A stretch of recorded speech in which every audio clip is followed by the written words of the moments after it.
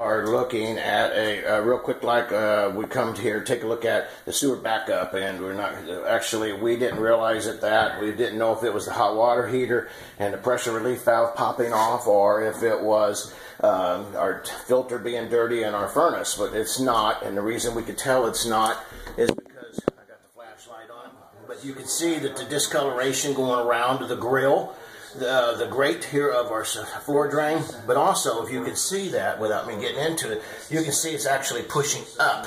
So that means that whatever is gross or nasty in there is coming up and not back down. So it's not rolling into here, it's actually coming up from it.